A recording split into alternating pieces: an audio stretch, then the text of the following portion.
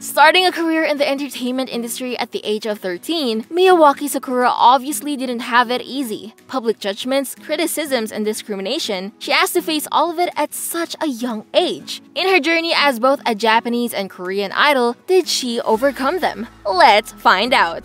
Miyawaki Sakura joined HKT48 as a first-generation trainee in July 2011 and became officially promoted to a full member status in March 2012. You can say that she's one of the most popular members and became a co-captain. She was even added to AKB48, starting from the bottom and worked her way up to the Senbatsu elections and became part of Kami 7 4 times in a row. As a K-pop fan, you may not be familiar with the J-pop 48G setup, but it just basically means Sakura is at the top of her game in her home country. That is why a lot of people waited for her appearance in the famous Korean idol survival show Produce 48. It was in its third season and featured the collaboration between Produce 101 and J-pop idol group AKB48. Sakura's appearance on the show became controversial as she was chosen to join the A class even with the lacking singing and dancing skills compared to Korean trainees. Netizens protested and left comments like, "The standard is so low for this season compared to the previous seasons." And I feel like they are more lenient towards the Japanese contestants.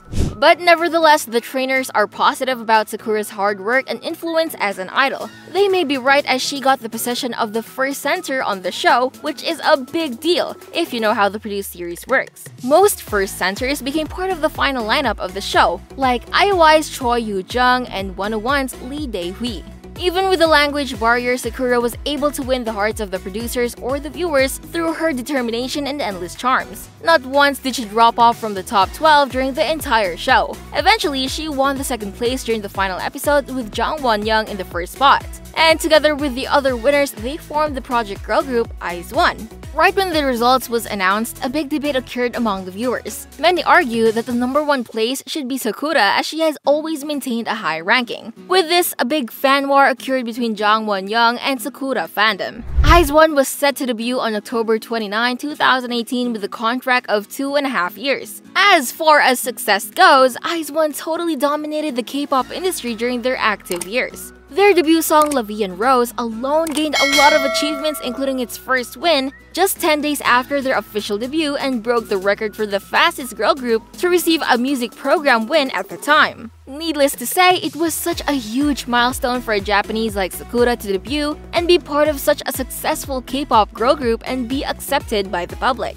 But little did she know she was just entering a bigger world where she can be more examined and judged. One particular past scandal made netizens dig deeper into Sakura on what she truly is as a person. In 2016, she was caught fat-shaming one of her fellow HKT48 members, Meru Tashima, in a tweet with the text, "No matter how many times I look at the costume, I'm laughing." She then chimed in saying the costume might burst. Maybe it was supposedly a reply to a direct message but mistakenly posted it publicly. Anyways, it was quickly deleted and Sakura posted another tweet insinuating that she was hacked. This scandal made a lot of fans doubt her real intentions, especially when she's in front of the camera. Not only that, a series of scandals past and present continued to haunt her career.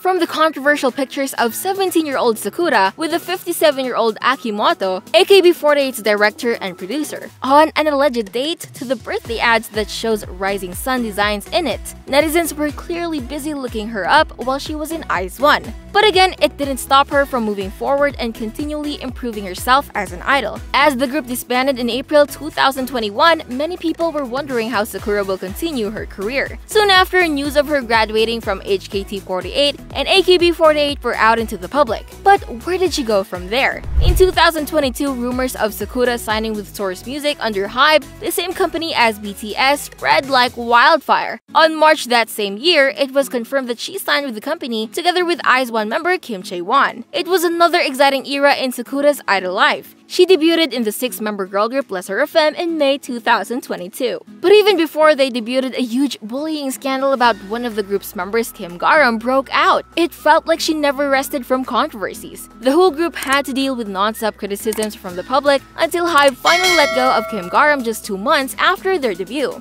And just recently, Sakura shed tears during LESSERAFIM debut documentary, The World Is My Oyster, regarding her difficult time as an idol, during which Sakura admits that she knows about the comments on her singing ability. As people tell her that she can't sing, Sakura has a hard time recording in the studio, and even wishes that she doesn't have many lines so that people would stop judging her. In another scene, Sakura was seen broke down crying, as it is hard to watch the members struggle with weight loss despite working so hard. Finally, Sakura found some peace after the whole fiasco in LESSERAFIM. Hopefully, people would now focus on her growth as an artist in the group that she's in. It was hard to believe how she still stood tall despite everything that happened to her all these years. One would think that she might be one of the most resilient idols out there. So, what do you think about Miyawaki Sakura's harsh journey in the K-pop industry? Let me know in the comment section. Until next time!